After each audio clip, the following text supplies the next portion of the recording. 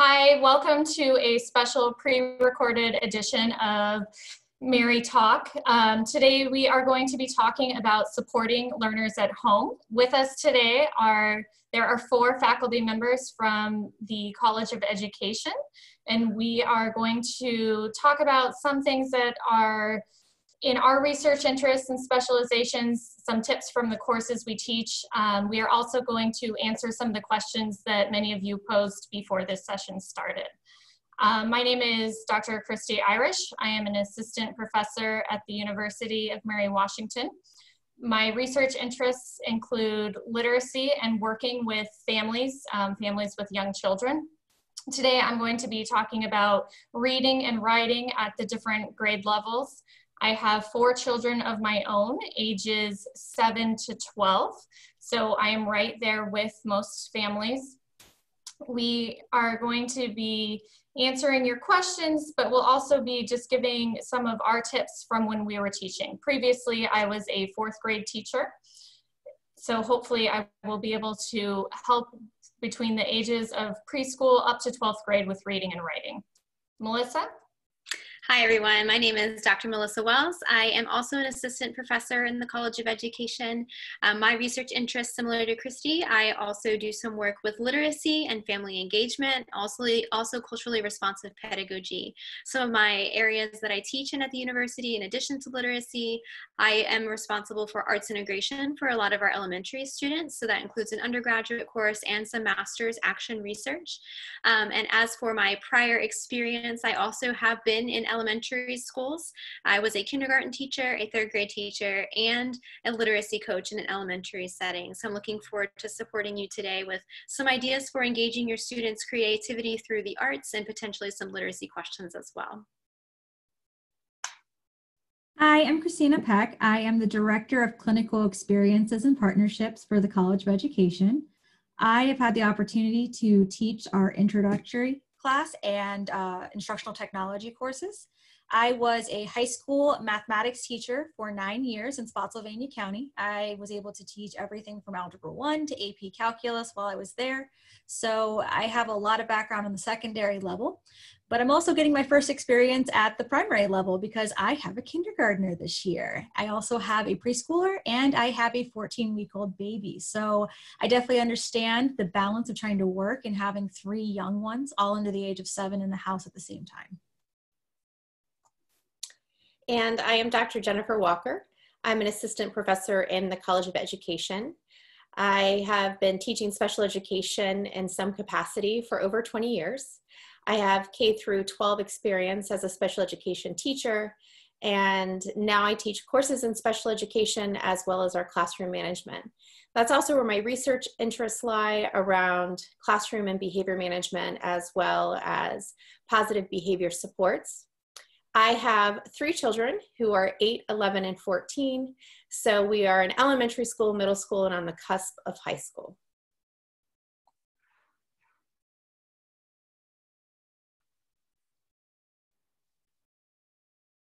All right, so I think we're going to go back to our informational portions of our slideshow. So Christy, take it away. Okay, today I'm going to be talking about literacy at home and just a few tips that hopefully will help you and maybe some goals for you to set for yourself. First of all, when we talk about reading and writing, when we are talking about a preschooler all the way up through 12th grade and adulthood, our main goal should always be that reading and writing are enjoyable. We want students to develop a love of reading and writing as they're learning. If we can get that goal, then the rest will easily follow. Preschool through 2nd grade, when we think about what literacy experiences they should be having, and I'm gearing this towards if you are looking for ways to help your student at home, if you haven't been given instruction on what you should be doing with your child. In general, we want to think about the time that we spend reading, whether it's 5 minutes or 20 minutes, that they be developing a love of reading, and a lot of that is going to come with support from you and the interactions that you have with them.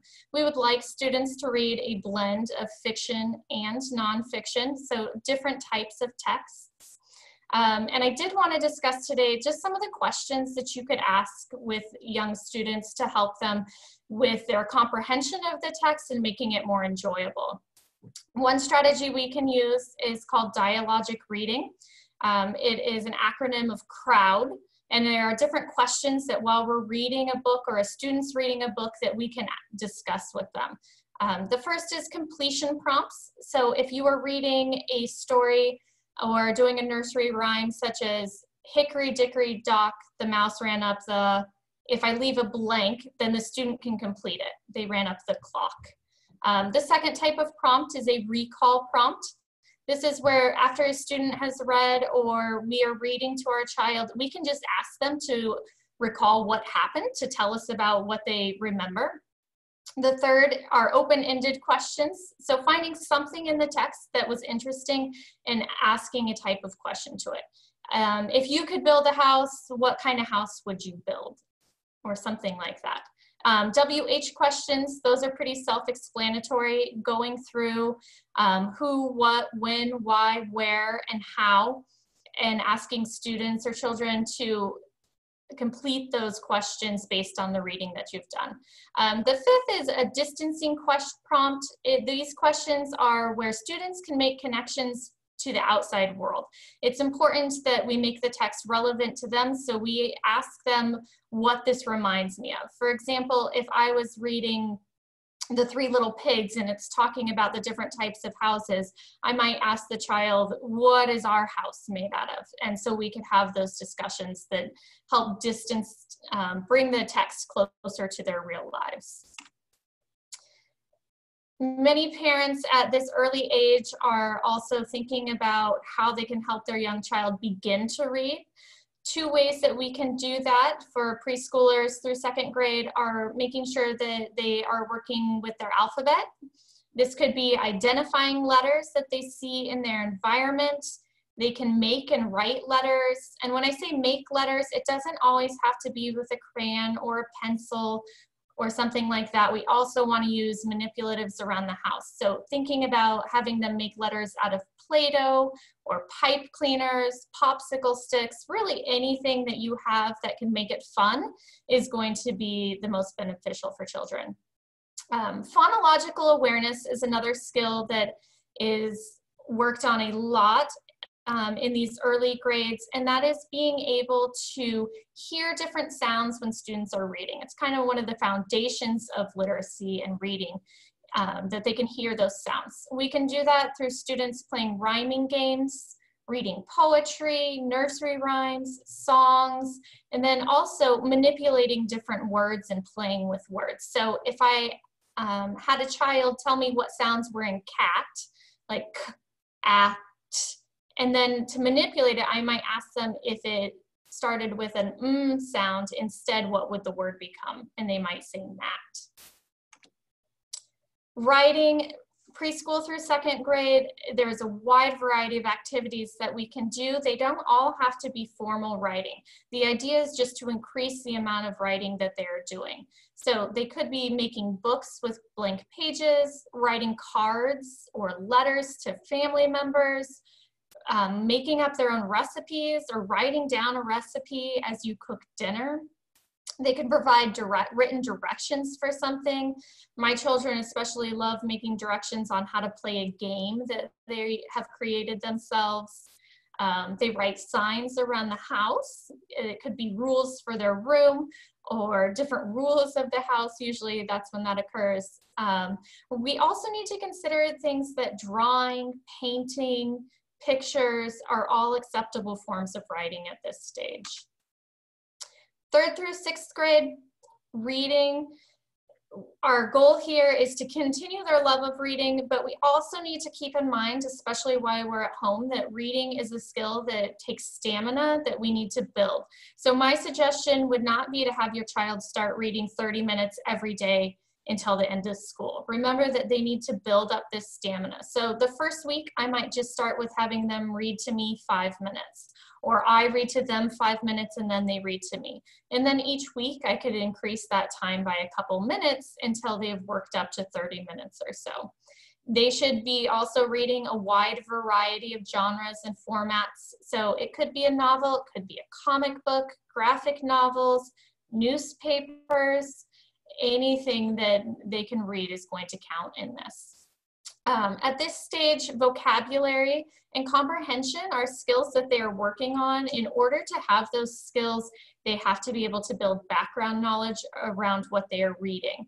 One of my favorite ways to do this is through virtual field trips. I'm sure you've seen a lot posted online about these, but I did want to share Google Expeditions with you. And up in this graphic, if you search for the app, that is what comes up. But they have virtual field trips of many places around the United States and around the world. There's a few thousand. You do not have to have a virtual reality device to use these. You can just do them on a phone or an iPad also. And there's reading involved. They give prompts for students. They tell them about it, or students can just walk around that place and explore. Another way to build background knowledge is just by having discussions with friends or family on certain topics. Really at this time, one thing they will miss is that interaction and learning with other people. So you being involved or them talking with a friend about a subject is a great way to keep them connected. Writing at this stage continues with cards, letters, poems. Journaling is a great activity at this time that can also help with some of their emotional needs. They could make their own comics, books, recipes. And then I also, at this age, added in word games, playing Scrabble or Bananagrams or something like Apples to Apples, which would also work on vocabulary and comprehension, would be great fun ways to help students stay motivated at this age. 6th through 12th grade, we want to continue with reading and writing, building stamina and wide reading. I think this is also a great opportunity when they may have your support, or not as much as the younger ones, but while you're with them, to help them evaluate some of the sources for their reading and writing, looking at websites together and discussing whether it's a reliable source, what is going on in the world, and really asking them questions that prompt critical thinking. So what are they thinking about everything that is going on? Or if they read something on climate change, what do they think about that? And making yourself available just to have those conversations. Not that you're having to teach them that content, but that they get a chance to go through it with somebody and process that information.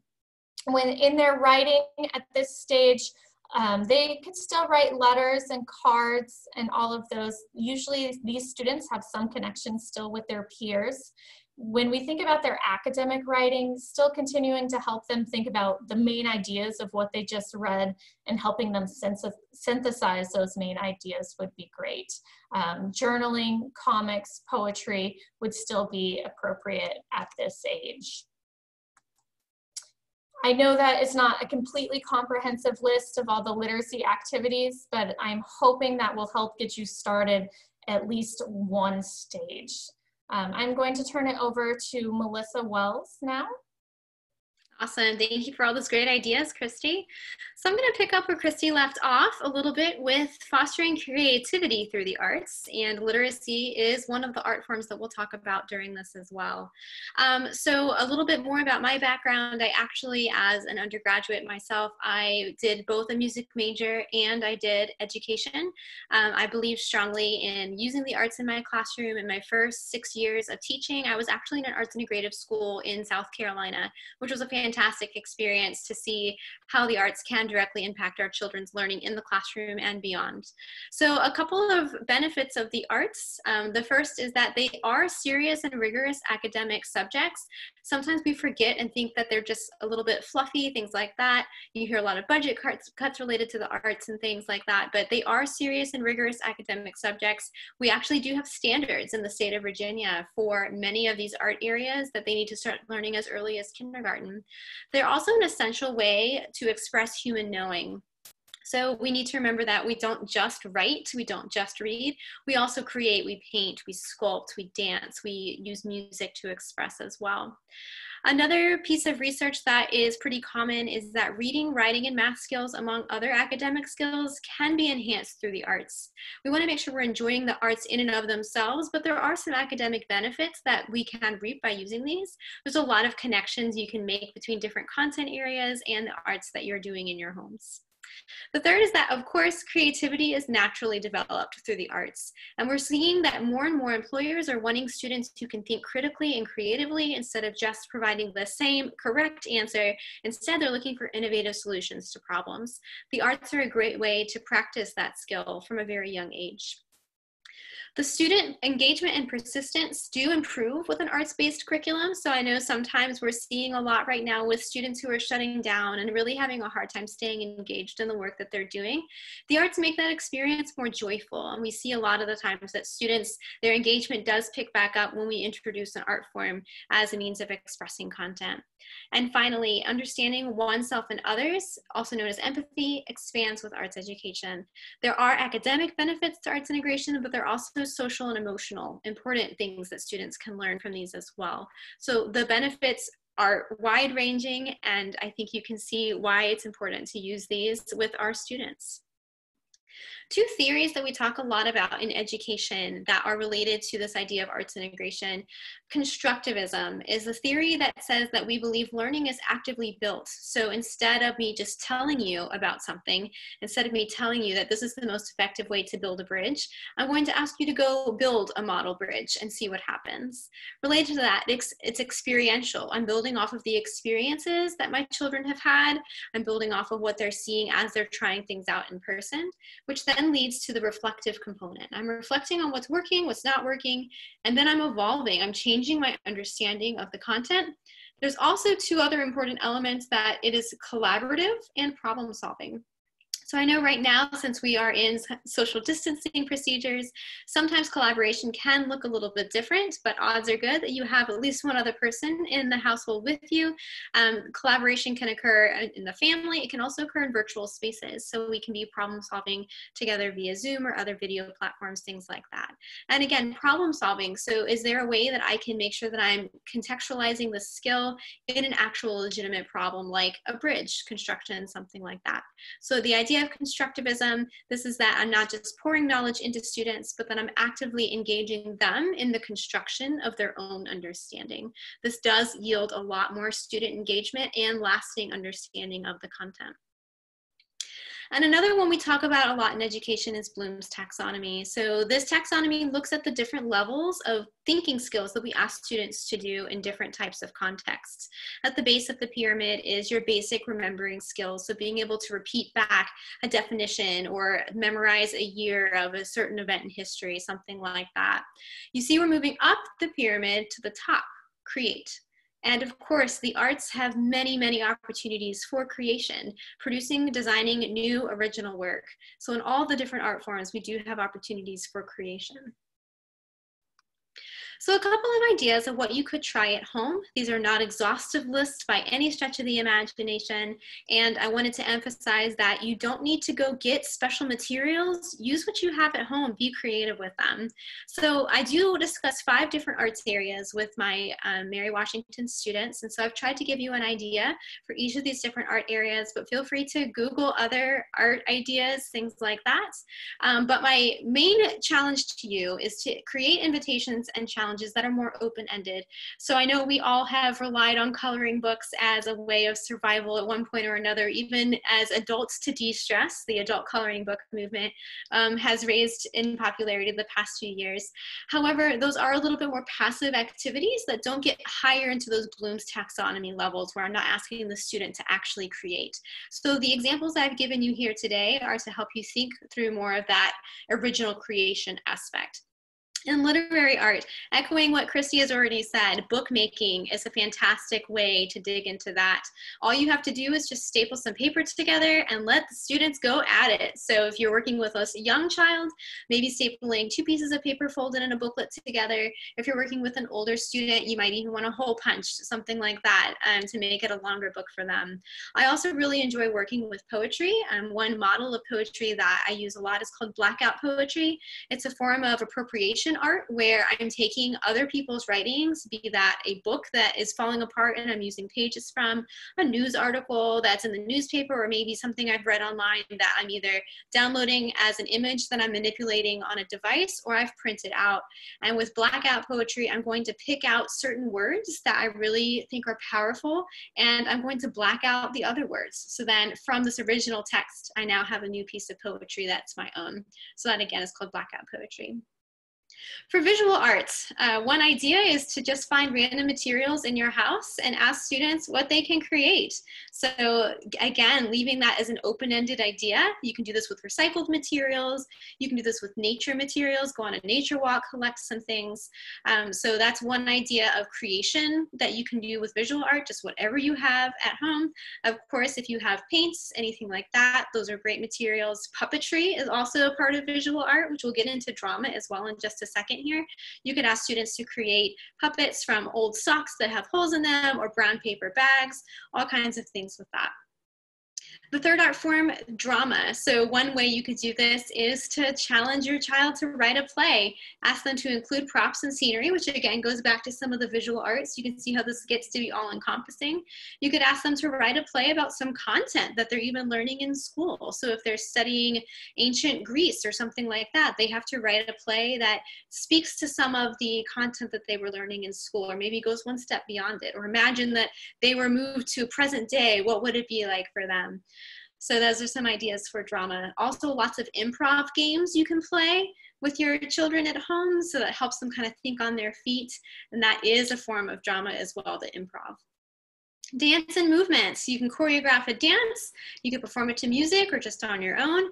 Young children especially have a natural love of movement. So use that to get some wiggles out. And of course, we can use this as a more structured or less structured, depending if you want it to just be free movement or if you want it to be actual choreographed to 8 counts, things like that. And then finally, music. There are tons of opportunities there. One could be to create your own instrument, again, using materials you have at home. You could create an electronic composition using something like GarageBand. You have a lot of options that you can do there. One other thing I wanted to highlight is, I know me personally, I am turning to some forms of art. So I'm picking back up some piano. I haven't done much since college because I need a break from screens right now. So what's a really nice benefit of some of these art forms is that they do take us away from our devices and get us in a more creative mood. So just keeping that in mind is a benefit as well. Some other ideas. There are several forms of art that you can enjoy together through things like virtual museums and streamed performances. There are plenty of articles online linking you to some of those kinds of things, so feel free to Google some of those, but you could enjoy those together as a family or just ask the child to do that themselves. Make it as structured or unstructured as your child needs. So you might be reading some of these ideas and thinking, my child wouldn't know where to start with this. First of all, I would encourage you that sometimes when we open that door, kids surprise us. Their creative abilities can be amazing, and sometimes they'll come up with things we never thought of. But if your child needs a little bit more structure, feel free to give them some parameters for, here are 2 items, what could you create with this kind of thing. We want to make sure we're giving students lots of choice, but we also want to make sure that we're not overwhelming them with too many choices or a complete lack of choice.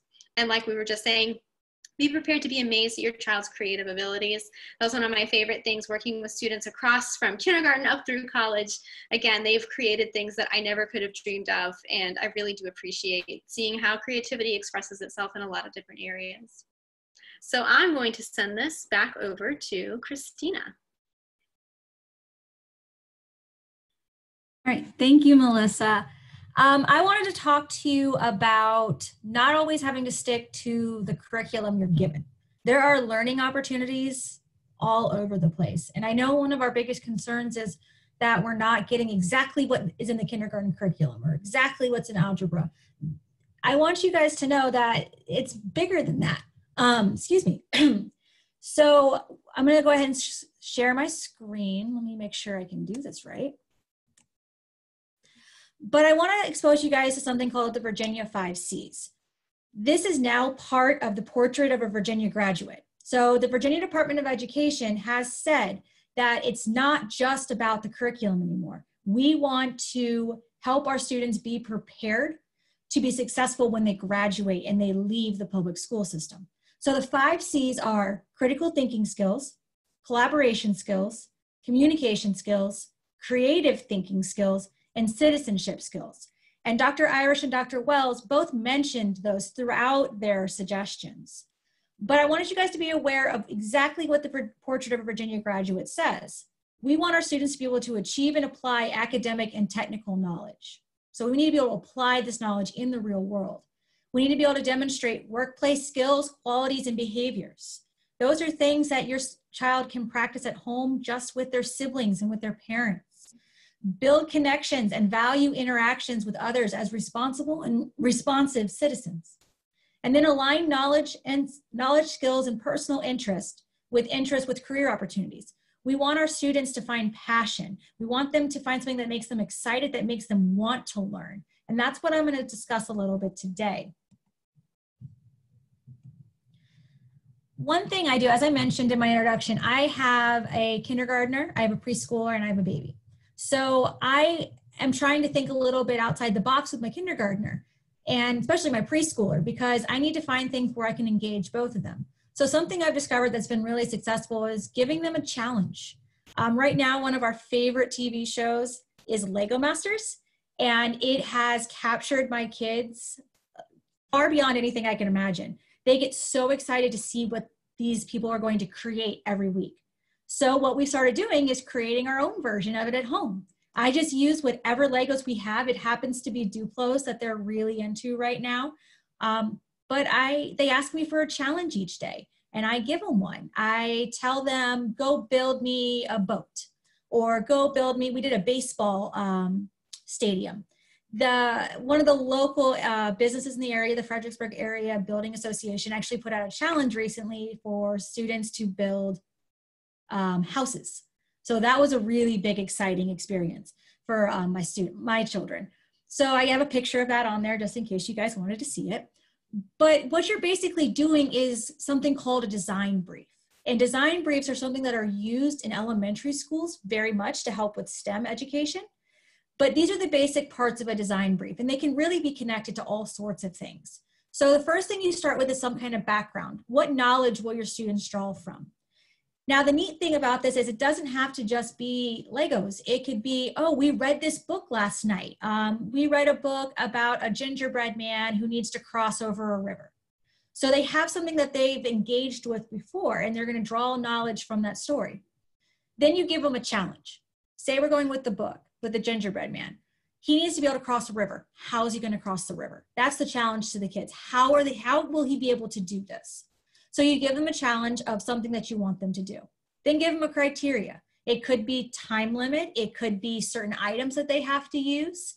But what are those specifications? That's also really good for the real world because oftentimes we work under specifications or limits that we have to be able to apply. And then the last thing is materials. No one expects you to go out and buy all of these supplies to keep your kids entertained. What do you have around the house? The Legos. We had them around the house, so we started using them. Another day, we used marshmallows and toothpicks that happened to be around the house, and they built stuff with those. So maybe those are your materials. But give them a time to be creative and problem solve.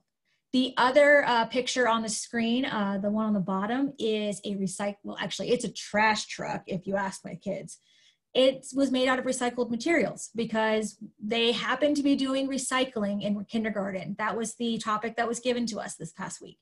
So for recycling, we started talking about what different materials can be recycled. And then I literally had my kids go through the recycling bin and we made a truck. And they were talking about the different parts of the truck and why could this be recycled versus this couldn't. And it led to a really great discussion. And it was a family activity that we were all able to do together. And they are really proud of what they made. So it's really nice to give them a challenge and let them go with it. It ties into what Dr. Wells was talking about with the creation part and really hitting that higher level blooms. Now, in the secondary world, you often hear something called project-based learning. So project-based learning is a teaching method, and this is a definition from the Buck Institute for Education. They do have a whole website dedicated to this. It's a teaching method in which students gain knowledge and skills by working for an extended period of time to investigate and respond to an authentic, engaging, and complex problem or challenge. You give them a problem, and there's not necessarily one answer, and they have to do the work. So what this looks like in a classroom is the teacher designs a learning experience, but the students take control and they drive the experience. They figure out what do they need to know. How can they figure out what they need to know? And the teachers that facilitate, that's a perfect role for a parent, is to be a facilitator for this knowledge. So on the secondary level, this is a great way to make students critically think, problem solve, communicate, and even potentially collaborate, whether it's within your family or they work with one of their friends. So some thoughts here are maybe you make them do a project, or there's a project that they're really interested in. Are they interested in gardening? If they're into gardening or being outside, maybe the question is you're in charge, or the problem is you're in charge of building our vegetable garden this year. What do you need? And they have to design a proposal. They have to figure out how much wood do they need to make the sides of the bed? How much soil do they need to fill it? That's all math right there. That's perimeter, that's area, that's volume. And this is a practical way to apply that knowledge. Then they can work on budgeting. You can give them $30 and say, you have to do all of this for this much money. How are you going to do it? And they take it and they go with it. And they could have to present it to you at the end. Maybe you let them do it and they get to work hands-on learning tools. And stuff like that. Another idea is your student wants something. They're really trying to, say, I need that new iPhone, or I need this, I need that. Have them write a proposal. Have them do the research. Have them be able to justify their needs and versus a want, and have them present it to you. That way they really have to go into more than just, I want this. Okay, well, why? Tell me. Give me a real explanation. Yes, this is not in the curriculum. It's not standard 2 of, the English 6 standards, but they're communicating, they're having to justify, they're having to be able to articulate exactly what they want and in a way that persuades people. So you're really hitting a lot of things. And lastly, as I said at the beginning, learning's everywhere. And also don't be afraid of questions. I know our kids sometimes can have so many questions, and at some points we're just like, okay, stop. But go with those questions. If they want to know how something works, look it up with them. Really foster that creativity, really foster their desire to know things and be inquisitive. So, there's some ideas in cooking. Have them cook with you. Ask them what would happen if you have to double the recipe, or if you had to take half of the recipe. That's working on math as well. Reading. I'm currently reading a book, Percy Jackson, with my kindergartner, and it's about Greek mythology. And he has so many questions now. So we're talking about that and we're researching that. Take a walk. You never know what you might see. That's a lot of science opportunities right there. And games. There's a picture of my son. I did block out his face. I didn't get his permission to share it. That's us playing Catan Jr. And it's a strategy game. And how fast he picked up this game, I wouldn't have expected. But I will admit he's beaten me a couple of times. But he's so good at the problem solving and the thinking ahead and justifying what he has to do that it's really been fun watching him evolve through games. But I want you guys not to be afraid to step away from exactly what your teacher sends you that day. It is okay to let your student drive what they want to learn, because they're still going to be learning. And I'm going to now turn it over to Dr. Walker. I need to stop sharing, don't I? Woo, there we go. All right, and then I am going to actually share. So I will be showing you some ideas and showing you what you can do with all these awesome ideas that you've been getting from Christy and Melissa and Kristina. And as Kristina just mentioned, you're probably getting some things from school. Some people are getting choice boards, others are getting lists of links, or perhaps you're not getting a lot from school or from the school division and you're trying to figure out what to do. So using all these ideas, I want to show you some ways to develop schedules for your children. I'm going to show you 3 different ones. One is elementary, one's middle, one's almost high school, and then a more simplistic version. We do these sometimes in our house during the summer just to kind of keep us organized. But what I have done for my own children, and this is also something that I used to do when I would work with teachers who had students who had some behavioral needs, is that we would come up with a schedule that was predictable and consistent, and that's really helpful.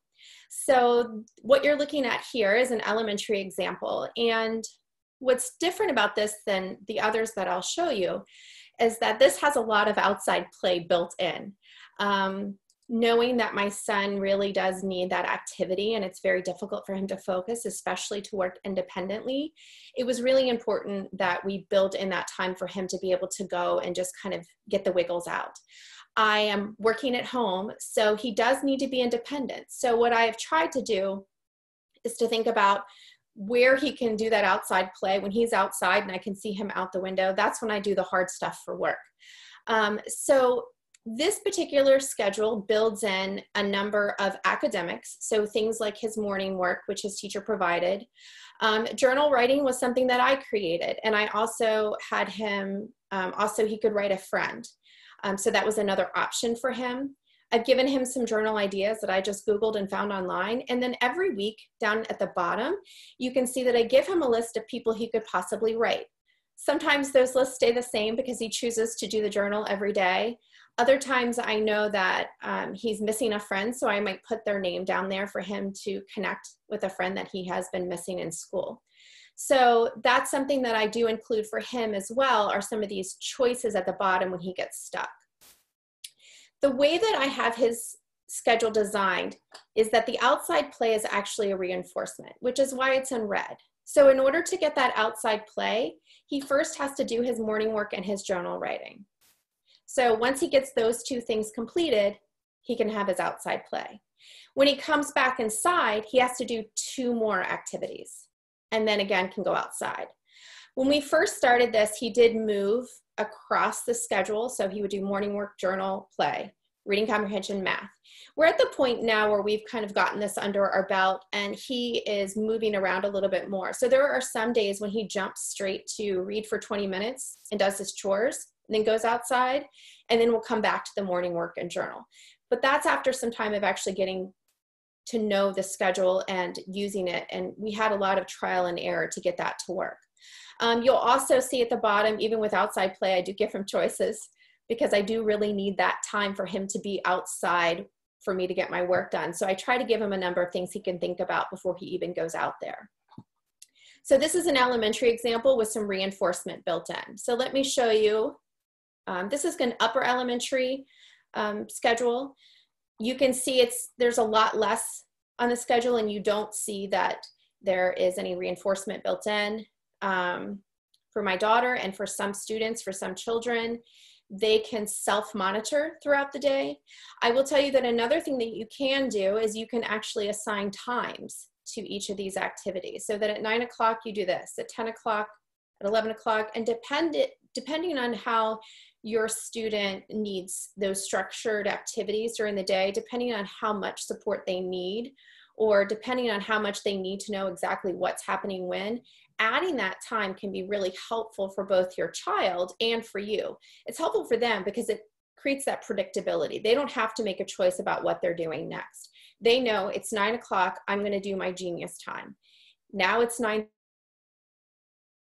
And what this does for you is you can also assign times so that at 10 o'clock, if you know that you have a meeting, then you can do your student's silent reading time or your child's silent reading time. So that gives you some flexibility as well with your day.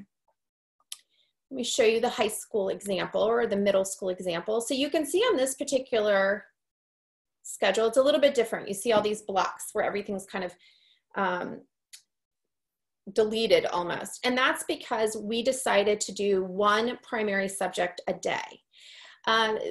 For the organizational piece of having different teachers and different types of submitting work and different links, it just made more sense for us to focus on just math on Thursdays, just science on Tuesdays.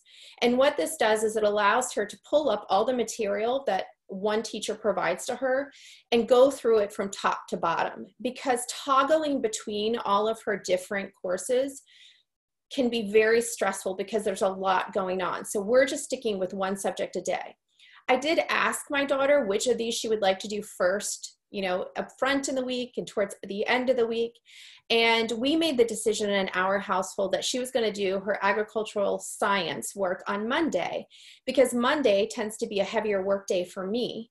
So I knew that Monday morning, I was going to be going through emails from the weekend and getting caught up on things. And I wanted something for her that I knew she could do on her own. And that agricultural science, I knew she could do on her own. So we decided to start the week with that. And then we ended the week with geography, because it's a subject that she really enjoys and she enjoys the teacher. So she thought she wanted to go into the weekend on that high note. So that was completely kind of a collaboration between she and I on getting that done. And you'll also see at the bottom of her schedule that I've included the different days of the week and when she has required meetings. So on Monday, she still does her Girl Scouts. So I've even included that on her schedule. So it's a regular routine for her. And the other thing that we've done actually since we created this initially is we actually even assign the device that she'll be using. We have some devices that are better than others with different platforms. So we have one device that the camera won't work for Google Meet. We have another device that it doesn't seem like it can connect to some of the Blackboard features. So we've gotten so specific as to actually not only just where the meeting can be found and what the password is, but what device you should be using in order to engage with that meeting. And that has been really helpful because this is the sheet that she uses all week, and we just kind of add to it as we go along. The last thing I'll share is something much more simplistic. If you don't want that very complicated schedule, you don't have time to do that right now, you can just think about a checklist. Oftentimes screens are motivating for students. They want to get on that iPad or they want to get on the gaming system.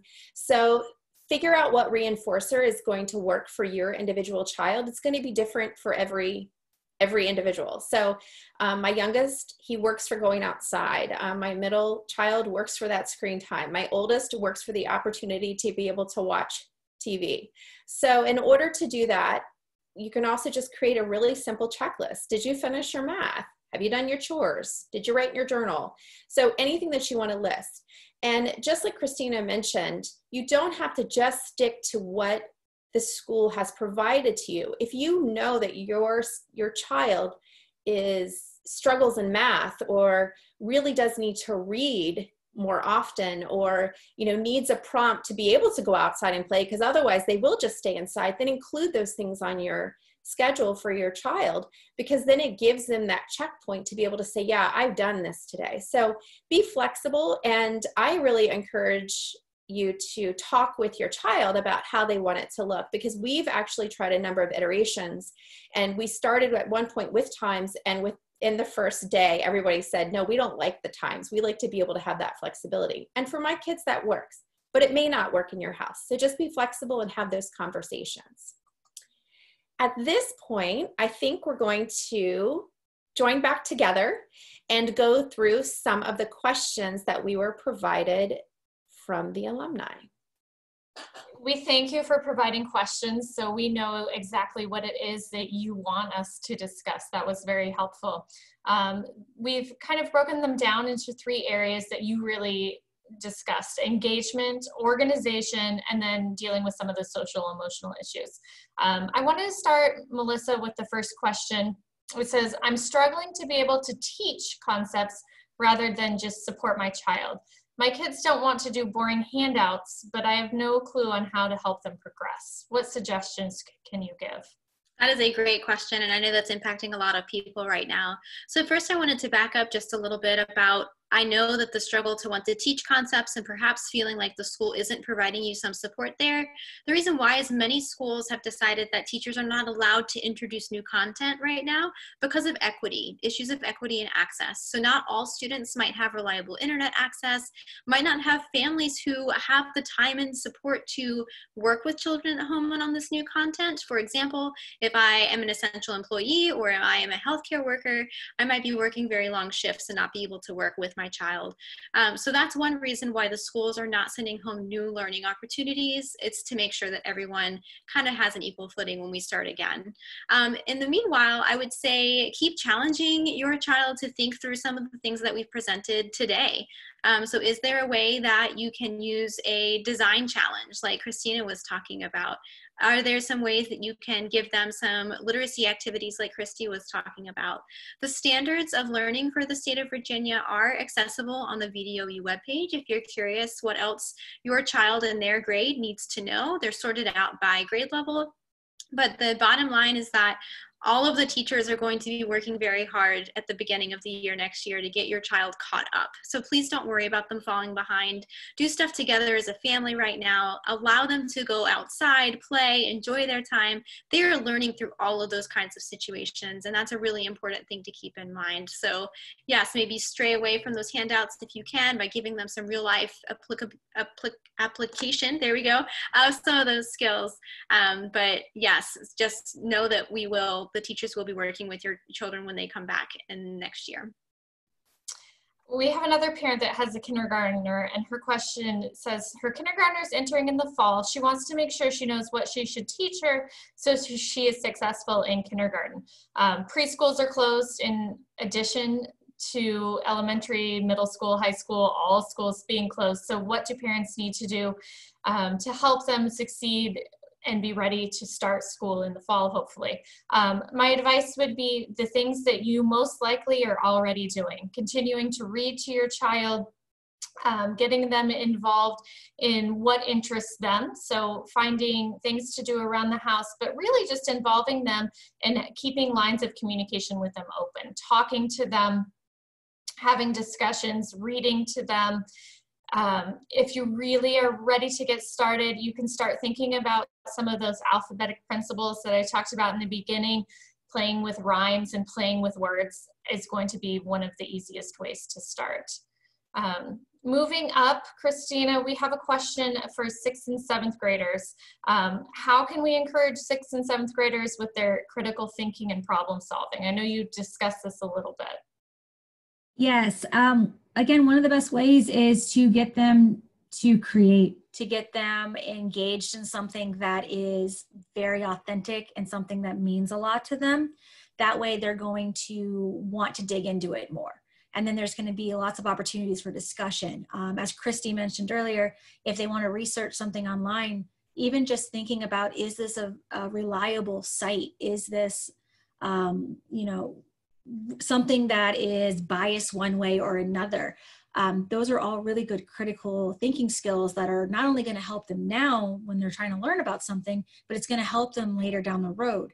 And not a lot of people are aware of this, but there are computer science standards that are listed from K through 12 now in the state of Virginia. And being able to tell if something's reliable or not, it is part of those computer science standards. So you are really helping them develop some critical skills there. So let them kind of drive that so they get interested, and then you're going to have some great discussions, which will naturally really foster those 5 C's. More middle school questions for 4th through 6th graders. What might be some great writing prompts that you could give, Melissa? Yeah, so writing has actually come up in several of our discussions today, so that was great to see. I think the first thing to start with is your students' interests. So are there questions that they're asking? Are there passions that they want to bring to the table? instead of just issuing a blanket writing prompts, we'll see students reply to those, but often with kind of surface level details and things like that. So I'm trying to make it as authentic as possible. I was speaking with someone recently who's working with a student on making a field guide, looking at different animals in their backyards. Also, another technique that I like to use in upper elementary is doing something like a heart map. This comes from Georgia Hurd. Her idea basically is that you draw a heart on a piece of paper, and then you write things inside the heart that are important to you. Maybe these are people, places, experiences, or events. And this becomes a brainstorming map for you about, okay, I have all these ideas on this piece of paper. What am I going to write about today? So that you're not just spinning the wheel every single time you're sitting down to write. Again, like Christy said, offering a variety of genres to work with so that I'm not just all the time doing the same type of writing. Maybe I'm doing it in different spaces. How am I going to have an authentic audience? Who can I share this writing with? How can I make sure that I'm maybe trying something virtually as well? So maybe I know that Jen was working with her own children on their Girl Scout troop leader, showed them how to create like an animated story in Google Slides and things like that. And Jen, I noticed you had talked about journal prompts. Do you want to share any of those that you do with your own kids?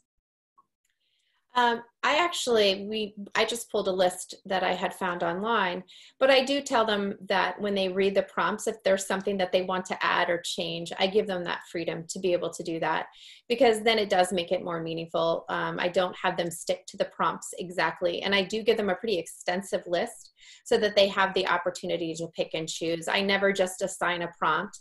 I want them to be able to have that flexibility, because I find that they're more engaged if they are able to do that. We have another writing question. This parent has a first grader that when they discuss writing comes up with a lot of great ideas, but then when it actually comes to the writing it down part, the student is pretty frustrated and gets distracted easily. Do you have any tips for helping that student?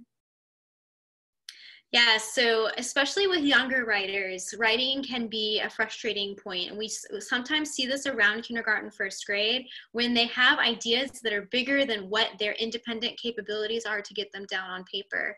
Sometimes I've seen a lot in my own kindergarten classroom. That's where they would sometimes shut down and just not know how to tackle the task. So I think there are a couple different issues here. First of all, emotions.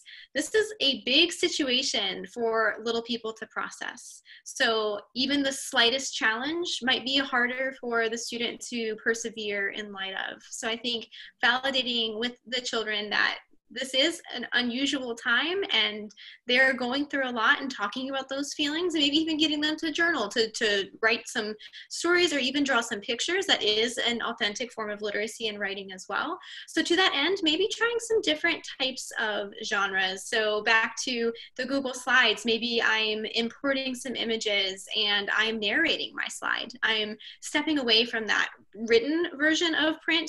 So you're mentioning a first grader. Sometimes first graders are still developing that. So can I narrate my story? Can I write a wordless picture book?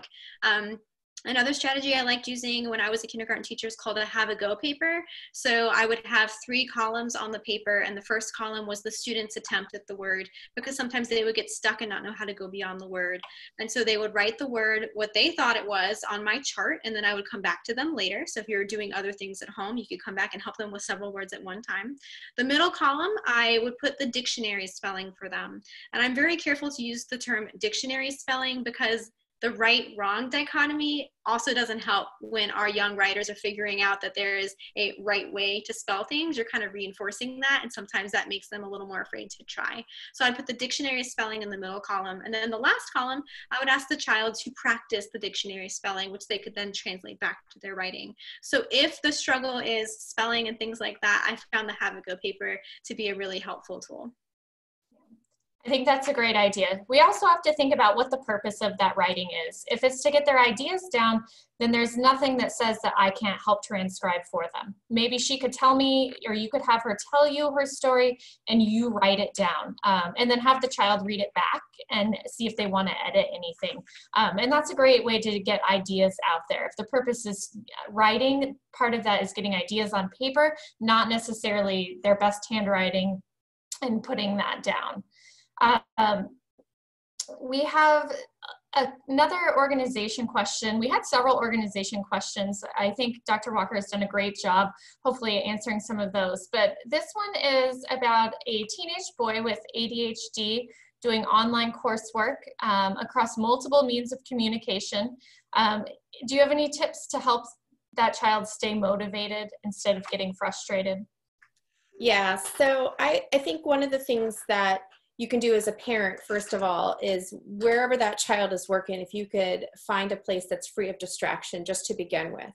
If they're working in their bedroom, that may not be the best place. If they also have, you know, a gaming system that's waiting for them in the corner, or if they're very much into Legos and they still like to build, and if there's some waiting for them off to the side. So finding a place in the house that's free of distractions is helpful in the moment.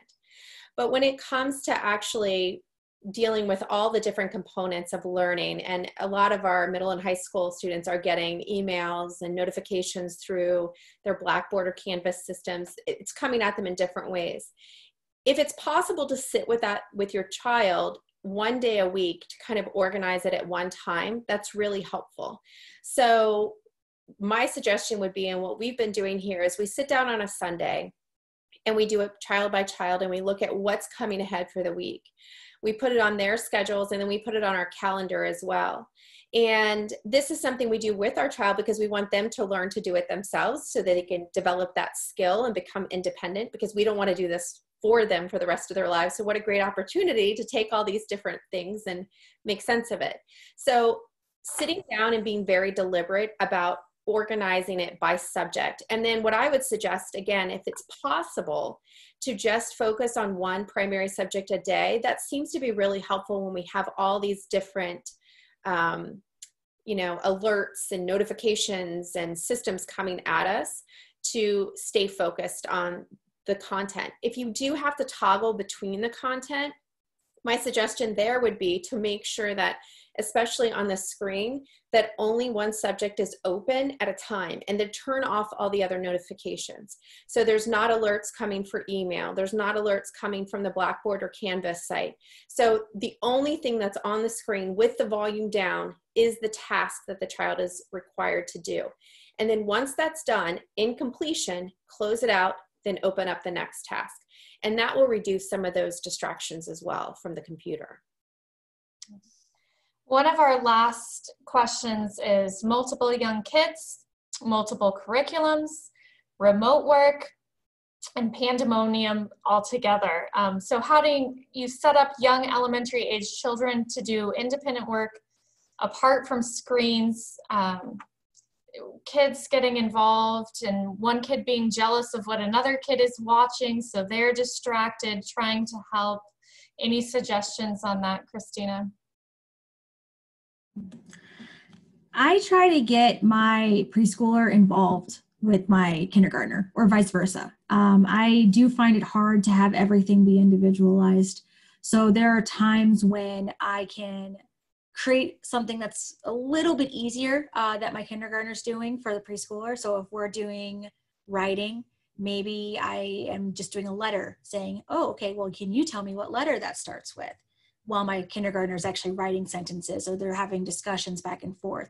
Or if we're trying to work with the preschooler, I actually let my kindergartner try to be the teacher a little bit, so that they're engaged in each other's learning. And that way we're all doing it together, and I'm really not having any of the jealousy issues, because they're really doing the same things.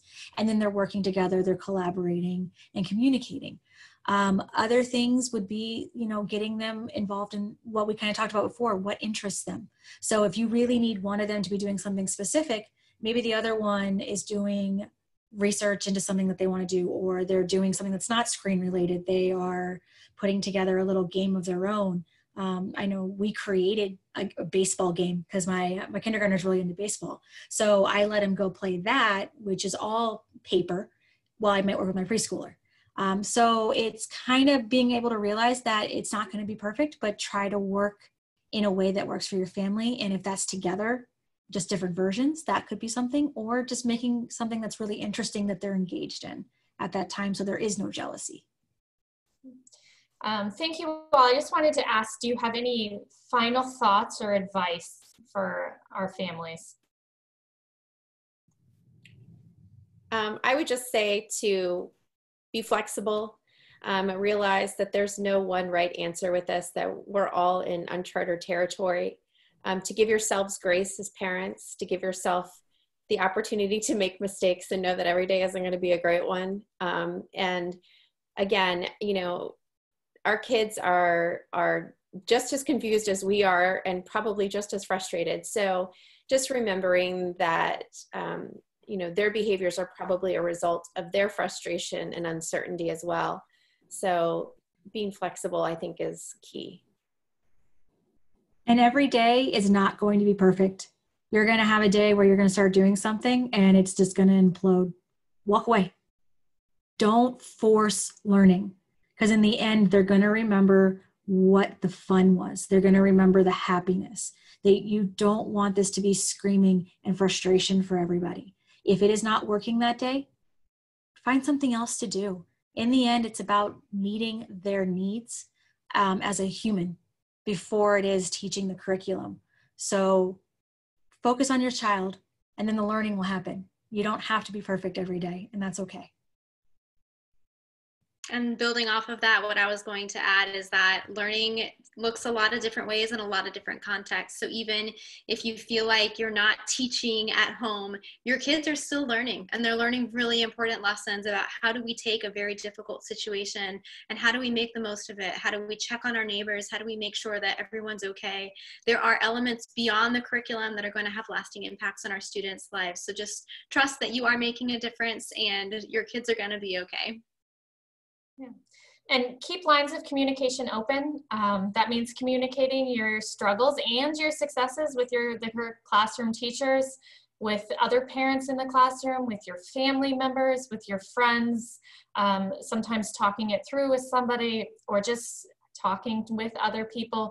And that goes for our kids too. Give them those opportunities, hopefully, that they can connect with people in their lives that are important to them. We thank you for viewing this special pre-recorded Mary Wash talk. We hope that we have offered you some insight and some support during this time. Thank you.